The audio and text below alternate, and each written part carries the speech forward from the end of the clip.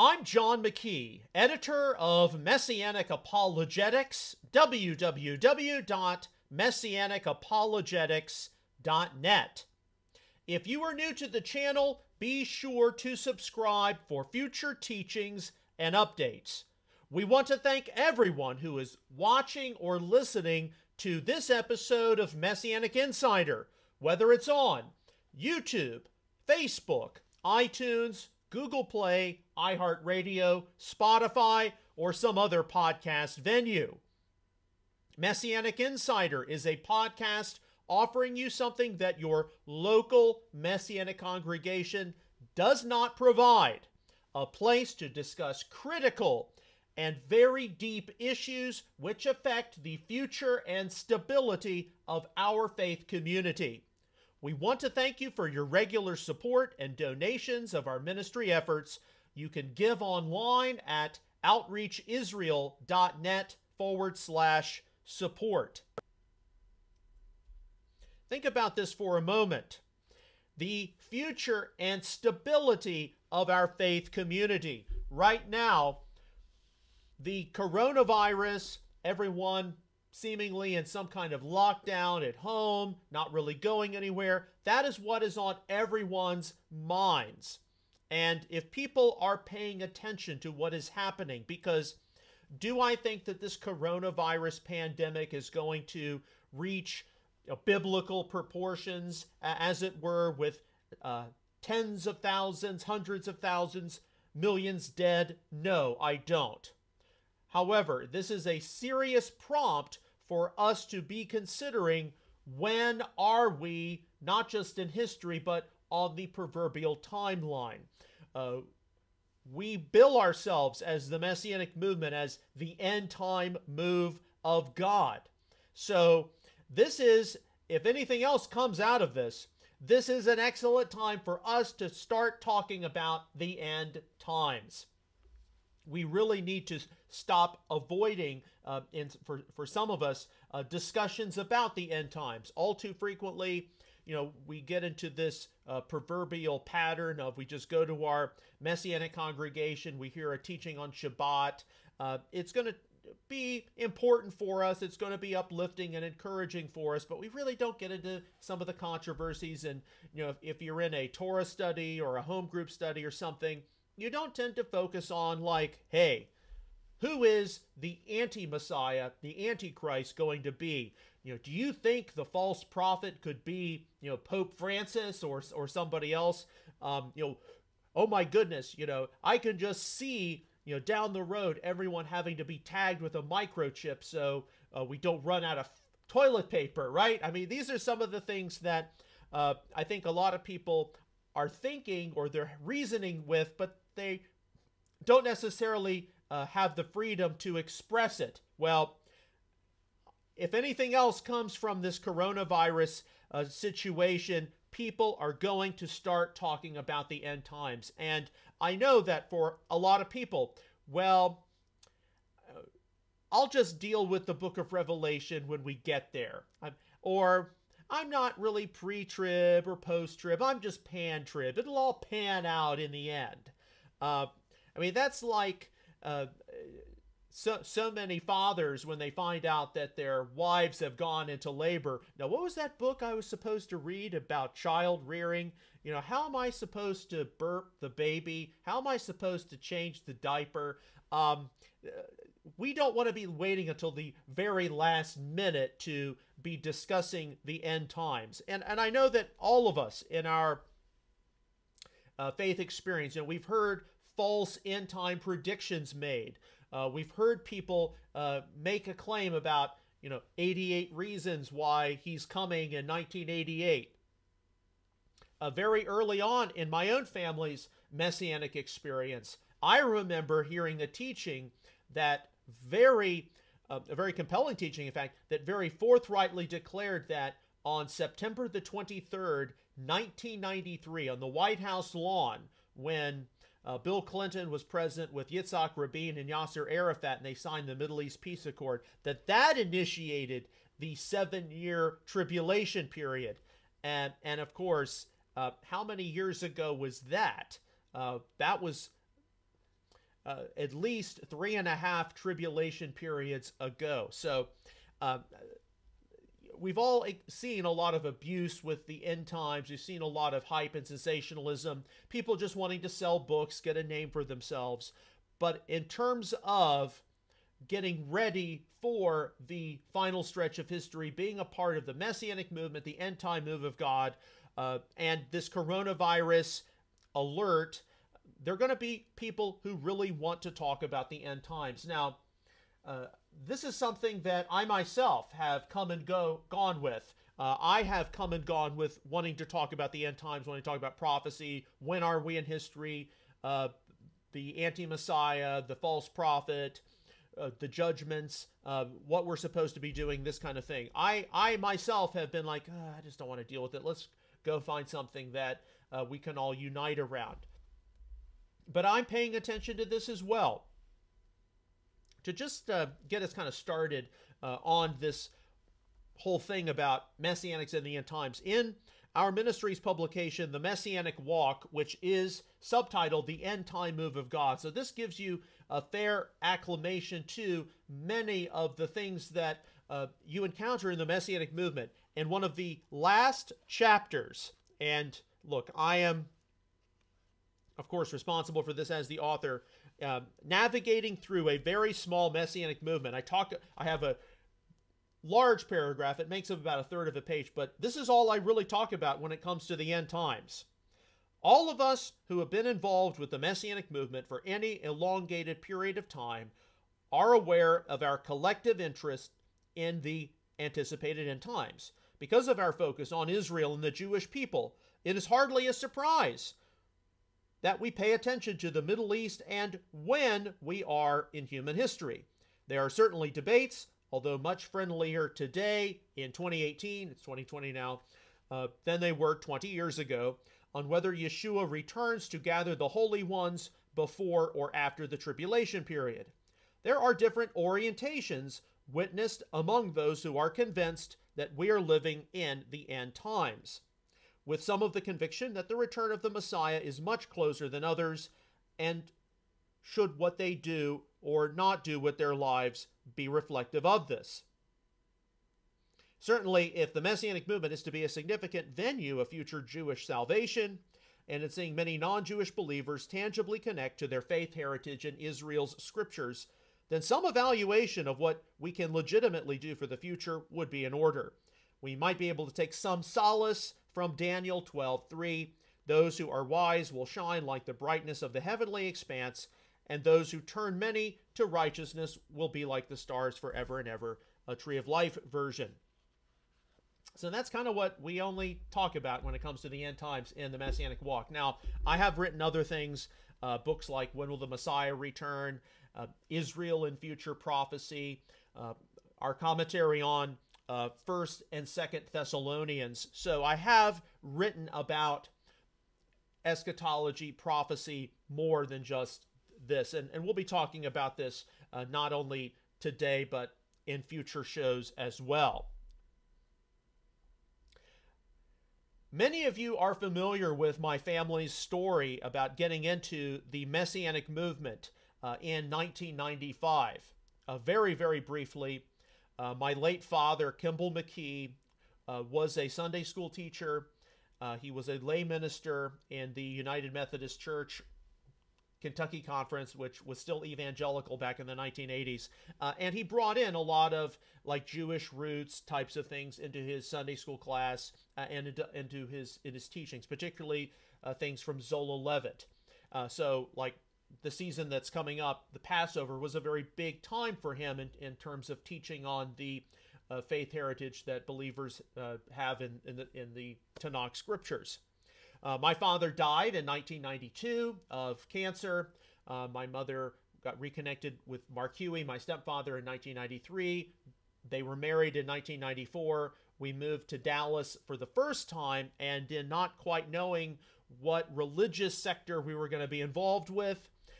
He was not going to get plugged into the Methodist Church. My mother was not going to get plugged into some dispensational Bible church. we actually started participating in the charismatic movement, and then that eventually led to them going on a Zola Levitt tour to Israel at the end of 1994. By the fall of 1995, August, September, that time frame, we were being pulled into the Messianic Jewish movement. So that's a very brief encapsulation of how we got involved in the Messianic movement. But about a month before we started getting pulled into the Messianic movement, as a family started attending a Messianic Jewish congregation during the fall high holidays, Rosh Hashanah, Yom Kippur, we went through a really big change as a family. Customarily, up until this time, when issues in Bible study had centered around prophecy, the end times, we were not that far off from a lot of just the customary dispensational pre-tribulation rapture perspectives that you still continue to see out there. Now, at the time in the early to mid 1990s, this was before the whole Left Behind series, Tim LaHaye and Jerry Jenkins got released, so we were more influenced by the Third Millennium book. I haven't read that in a long time. I don't even know if we still have it. It may not have survived some of the moves, but that was the kind of fiction literature that influenced me and influenced a lot of my peers in high school. So we're getting pulled into the Messianic community, the fall high holidays, 1995, but about a month before that, all of us in the family had become, how do I just say that? I should just come out and say this. All of us became post-tribulationists right before going into the Messianic movement. And there were some different ways that this was happening. Some of us were just like, look, I don't know why I feel led to study all these prophecies about the return of the Lord and Revelation. I mean, what's the whole point if we're not going to be here? With me, it was very simple. I started a new regimen of devotions in the morning. I started reading one chapter of the Gospels every morning, then writing a page of notes or something. And of course, you start with the Gospel of Matthew. You get to the Olivet Discourse of Matthew 24, and I encountered verses 29 to 31. Matthew 24, 29 to 31. But immediately after the tribulation of those days, the sun will be darkened, and the moon will not give its light, and the stars will fall from the sky, and the powers of the heavens will be shaken. And then the sign of the Son of Man will appear in the sky, and then all the tribes of the earth will mourn, and they will see the Son of Man coming on the clouds of the sky with power and great glory. And he will send forth his angels with a great trumpet, and they will gather together his elect from the four winds, from one end of the sky to the other. So when I encountered that passage, which I had never read before, I, having been raised on pre-tribulation, rapture teaching, dispensational teaching about the end times, I've been familiar with some of the 1970s movies like A Thief in the Night. Some of you are familiar with that, where the husband disappears, he gets raptured, and his electric razor is still on in the sink. You know, it's still buzzing. Having seen those verses from Matthew 24, 29 to 31, I was really just shaken, like, where's the pre-tribulation rapture here? This says after the tribulation of those days, this gathering of the saints, the holy ones, takes place. And I was really quite intrigued. I wasn't upset. I was intrigued. And I knew that I needed to go do some further research myself on this. I didn't consider, pre-tribulationism to be this gross, false teaching and pre-tribulation people to be unsaved, but I knew deep in my spirit that I needed to go do some more homework. Now, this was before any of the things that I would get into in later years with having a website and talking about apologetics and theology and everything. I had to go to my parents' very limited theological library, very limited selection of books on prophecy, and I started reading things, if you can believe it, as a 15-year-old, like The Blessed Hope by George Eldon Ladd, a biblical study of the Second Advent and the Rapture. This is a classic evangelical post-tribulational book, and it gets into the debate on pre versus post-trib. Another book, a little more technical, The Church in the Tribulation, a Biblical Examination of Post-Tribulationism by Robert H. Gundry. This is another classic book representing the post-tribulational perspective from the whole debate that does take place in evangelicalism. And then later, this was released in 1997, but it's a lot easier to read than Church in the Tribulation. This is called First the Antichrist by Bob Gundry as well. And I picked this up when I was in college. So those two books, a little technical, but I was able to, read through them, get familiar with pre versus post-trib. And I remember I was attending a Christian school at the time. I remember in study hall, this is when people were reading books like The Third Millennium. The Left Behind series had just been announced. I'm not sure if it started to hit, but people were talking about the rapture. And of course, living in Dallas, many people represented the pre-tribulational dispensational perspective, because we've got Dallas Theological Seminary right in our backyard. And believe it or not, one of the teachers who was in charge of the study hall said, well, I don't believe that. I'm a post-tribulationist. And I was like, oh. And I kind of announced to the class or the study hall, I'm a post-tribulationist too. And some people were like, oh, that's rather interesting. Others are like, I can't believe that. I want to go off and get married and have a career and have a family and have a life. I don't want to have to go through those difficult things. And you're really kind of taken aback. You're like, oh my goodness. People are basically imposing things on God regarding their lives and what they want to see happen with their lives, which of course is something that we can't do as followers of the Messiah. We have to, thy will on earth as it is in heaven. We have to live our lives according to God's plan for us and for the world. Later on in my studies, another book, this isn't so much a theological book regarding pre versus post-trib, but it's a good study just the same. It's The Rapture Plot by Dave McPherson, and it goes into some of the historical development of pre-tribulationism with the visions of Margaret MacDonald in Scotland, and then how the Plymouth Brethren and John Nelson Darby picked up on it. And it's a worthwhile read for those of you who want to get into the pre versus post-trib debate. Being thrust into the Messianic Jewish world, 1995, 1996, and with it being prompted to consider so many things. And we've talked about this in our different books and our different resources, being prompted to consider things as we are consciously embracing our faith heritage in Israel scriptures. We're getting plugged into the Messianic way of life. We're going through things like, okay, what about kosher? Is it for us? And how do we not offend people when we bring meals to the congregation? And of course, we went through the pattern of, we threw out all of this unclean stuff in our refrigerator and pantry and freezer. And we're also considering a new cycle of holidays. We're really not doing Christmas. Easter, we're not really doing the bunny thing. We're remembering the resurrection in the context of the Passover. We're doing a lot more. And among all these changes that we're being prompted to really embrace, it's only logical that the Lord would have us be considering a new model of eschatology.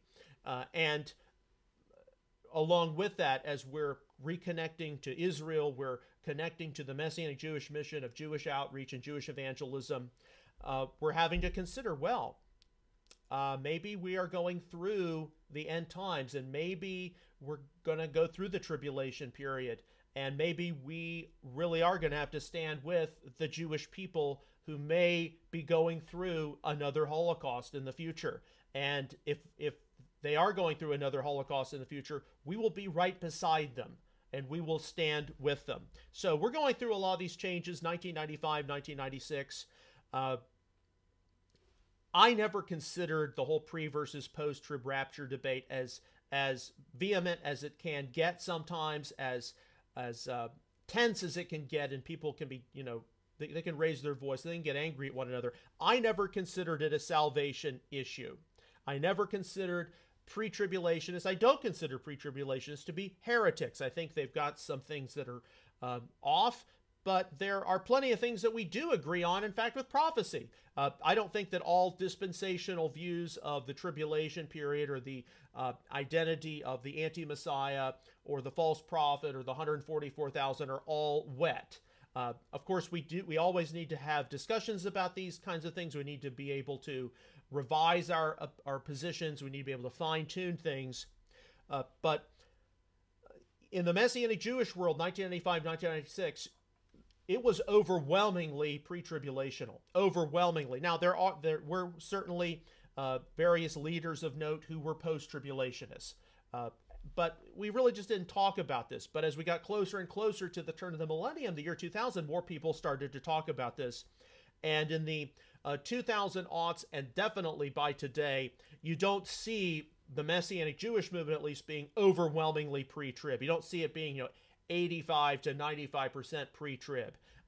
Some would say that it's 50 to 60% post-trib now. I think it's probably more like 49, 51 in that range, pre versus post-trib. But nobody is going to accuse the other side of being heretics. But we know that we have to probably resume some of these discussions about when does the Lord return?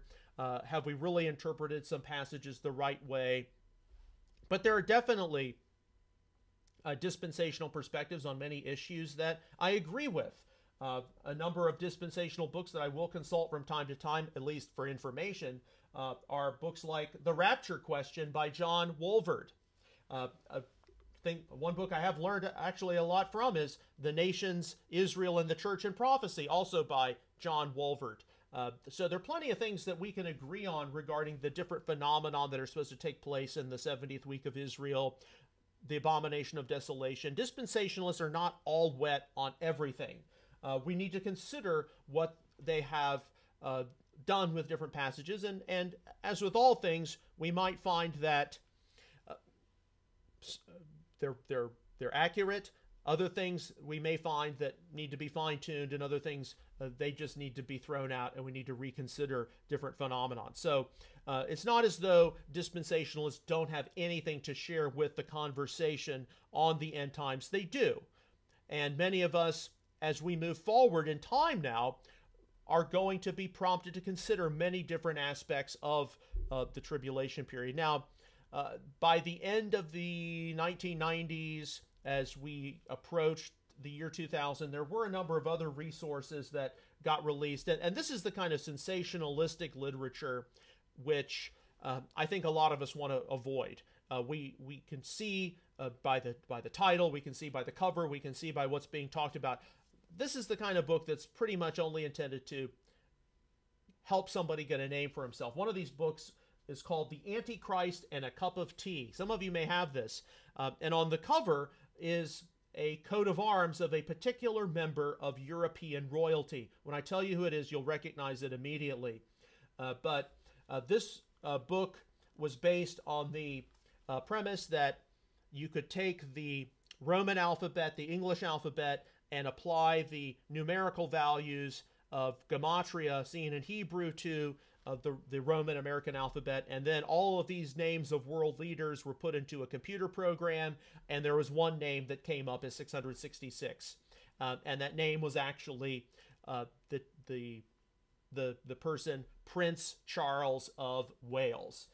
And then you pull off his personal coat of arms, and you see things like, the red dragon. Oh, okay. I mean, this is a servant of Satan here, and all this. And then this author put all this research in, and he wrote a book that is almost 444 pages. So it's almost 450 pages. And this is from 1998, mind you. And just made some of these claims that, Prince Charles is definitely, as far as we can tell, he is going to be the Antichrist. He is going to be the man of lawlessness. Now, I think a lot of people today would be rather dismissive of Prince Charles as the anti-Messiah, but, I mean, you never know. But those are the kinds of things that we do need to be very, very careful of. More academically, a book like this is the 1996 edition, 3 Views on the Rapture, pre-tribulation, mid 70th week, post-tribulation. This is the kind of study that we need to be having as Messianic people. Not that we aren't going to speculate on who the anti-Messiah or false prophet might be. And about a year ago, a very, very good book got released by Michael Brown and Craig Keener, Not Afraid of the Antichrist, Why We Don't Believe in the Pre-Tribulation Rapture. So many of you are familiar with Michael Brown, Jewish Objections to Jesus. You follow his work, certainly some of the things that he's done regarding the homosexual and transgender agenda.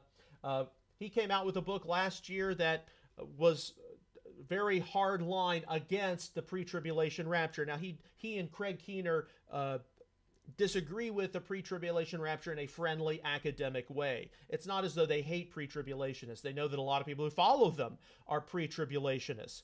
But as the title suggests, we should not be afraid of the anti-Messiah. We need to enter into a season now as Messianic people where we can recognize when we are and appeal to the Lord for, okay, when are we? What do we need to be doing? What business do we have to take care of with you, Lord, personally and familially, so we can now be released to make a difference while we still can? To me, that's the most important part of all of us considering when we are in human history, Messianics and the end times, what we need to be doing. And there are going to be things that have to be discussed as a result of this. And they may not necessarily involve prophecy. They may involve some of the things we talked about last time about millennials and the issues that millennials have with the Bible, with God, with their lives, who they are, that sort of thing. But it all is taking place in this overall narrative of we're getting closer and closer to Yeshua's return. And that is something that a lot of people don't want to really be considering, even though they should. We'd like to bill ourselves as the end-time move of God. In light of this whole coronavirus scare, it's probably time that we begin acting like it. How are we going to be addressing prophecy? In my notes here, I've just put 3 simple points that I think can help us as we have discussions and as we open up the conversation among different people and among different points of view. The first thing is we've got to resume some kind of discussion about pre versus post-trib. We have to, because that can very much change your orientation to prophecy. Do you think you're just going to be beamed out of here and then God has to beat up on the Jewish people and have them experience Holocaust too in order to receive Yeshua as their Messiah? There are people who believe that. I don't believe that. I believe that when calamity comes, it's supposed to draw us to our eternal God for deliverance and for help. But we're going to have to resume discussions about pre versus post-trib. The second thing is we will have to evaluate common assumptions about the tribulation period. What is the tribulation period about? What is the abomination of desolation? Who is the anti-Messiah? Who is the false prophet? Who are the 144,000? Does the book of Revelation and these prophecies, do they take place in a strict sequential order, or is it more like a symphony of judgments? We can have some good conversations there and not paint ourselves into a proverbial corner. Oh, it has to be this way. Like one of the debates that I think it's crazy. One of these debates that's taking place now is the anti-Messiah going to be European or is it going to be Islamic? I ultimately don't know, but I don't want to unnecessarily exclude either position because I know that we can be shocked when the guy shows up and like, I never saw that coming. We don't want to end up in that kind of a position. So when you talk about some of the specifics of the tribulation period, you need to be somewhat loose. And this leads to my third point, and we'll close with this. Be flexible on some details. Remember how many in the Second Temple world of Judaism, they had certain expectations for the arrival of the Messiah, and many people missed Yeshua of Nazareth when he showed up. So we don't want to see that happen again when we are anticipating the return or the second coming of Yeshua the Messiah. So we need to be flexible on some details. We need not be caught saying it has to be this way and then history manifests in another way.